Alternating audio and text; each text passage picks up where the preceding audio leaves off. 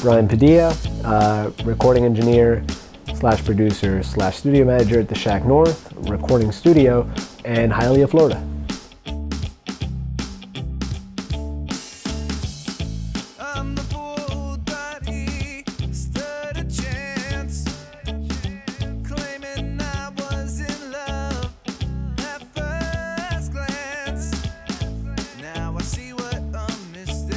The fact that it's an escape, the fact that people feel so passionate about music, the fact that you yourself can feel passionate about what you're playing, you know,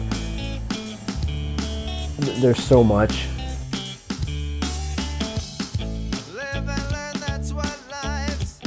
I play piano, I play bass, vocals. Yes, you play that. And I mess around on drums a bit.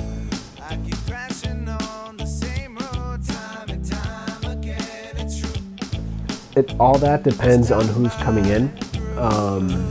When you go and you find somebody you want to work with, you're either hiring an engineer or you're hiring a producer. There's a difference because an engineer is strictly, this is what I want recorded, this is what I'm going to record. Well, the artist. So the engineer's job is to make that happen, whereas if you're hired as a producer,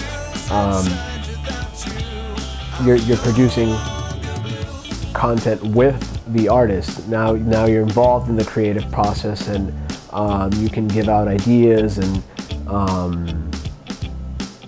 it's two different things between engineer and producer. So it all depends on whether I'm allowed to have a creative process with the artist, or whether they just want, I want you to record me and that's it.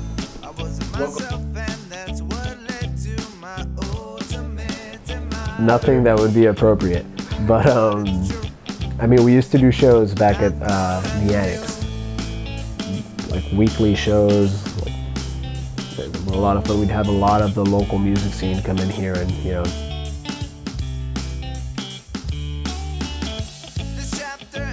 it's very supportive. A lot of the artists here tend to support each other. Like, if somebody has a show and your friends from the bands or some other artists who hear about that show, they're gonna go support the scene. Supportive would definitely be it.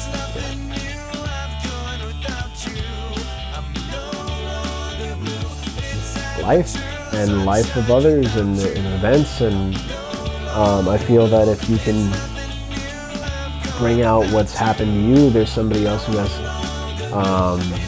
a similar story or something somebody can relate to, or if you find an event that's interesting, or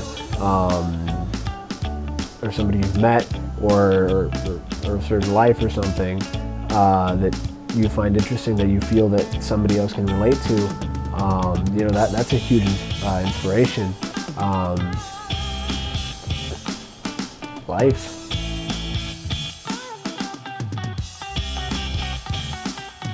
If you're passionate about something, it's not work.